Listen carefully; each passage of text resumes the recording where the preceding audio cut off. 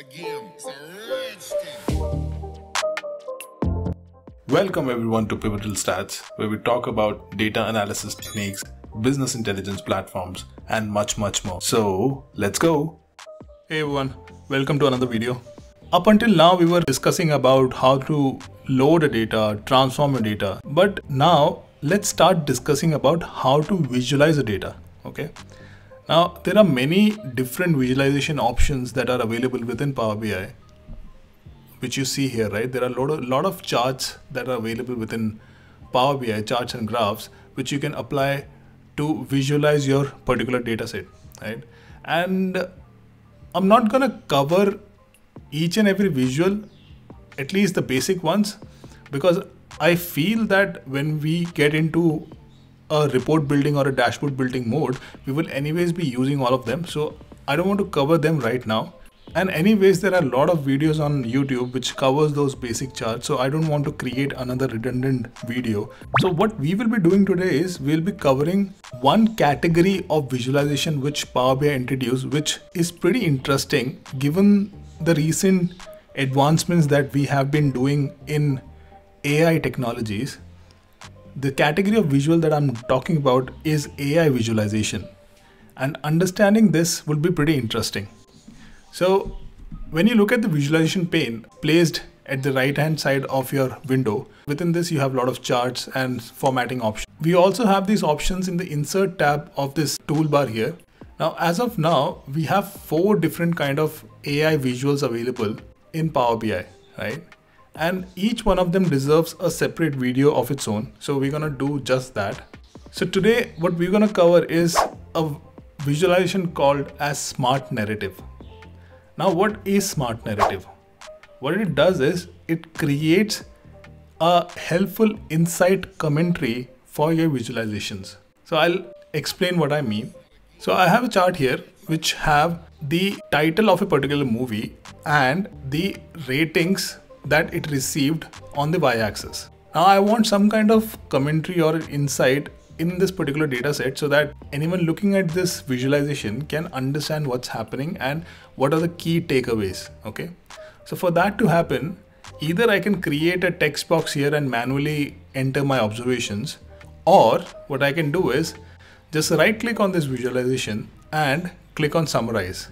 Or alternatively, if you have more than one visual on your page, then just click anywhere on the page so that it deselects the existing chart, and then click on this Smart Narrative. Okay. Now what this does is it creates a AI generated narrative of your data set with some key takeaway points. Sum of inline block was highest for Hero at 19.40, followed by the takeover and metamorphosis. Hero accounted for 0.05% of sum of inline block across all 6,235 titles. Sum of inline block ranged from 1 to 19.40. So this is giving me a high level narrative of my data set so that a user can understand what the data is all about. Now you might have noticed that this line or this word sum of inline block does not make that sense.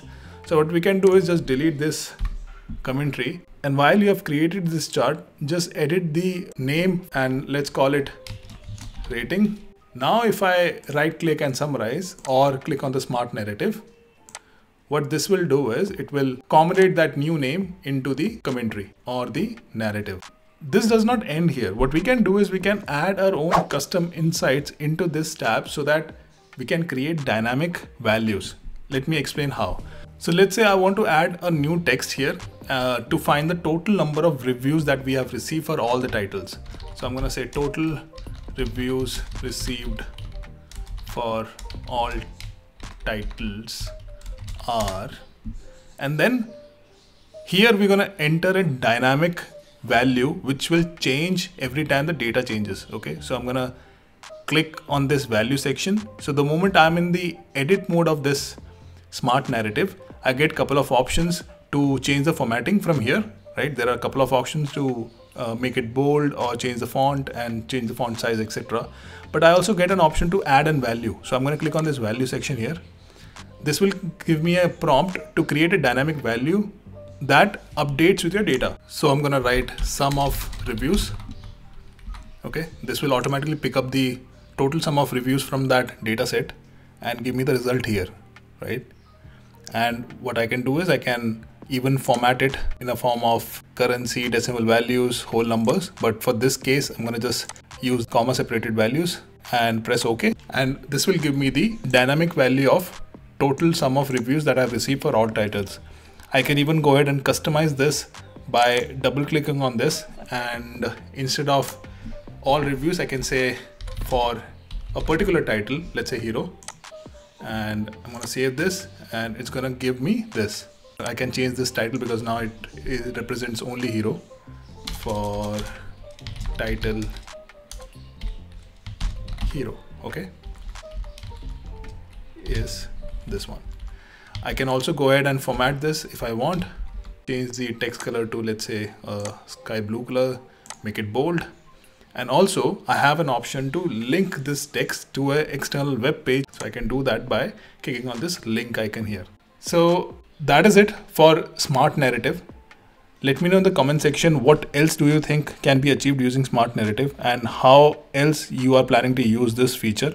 We're going to continue this AI visualization journey for a couple of more videos because I want to cover all the visuals that are available within AI visuals. So stay tuned for that. And if you're liking my content, then please do remember to subscribe to the channel, and I'll see you in the next one. Thank you so much.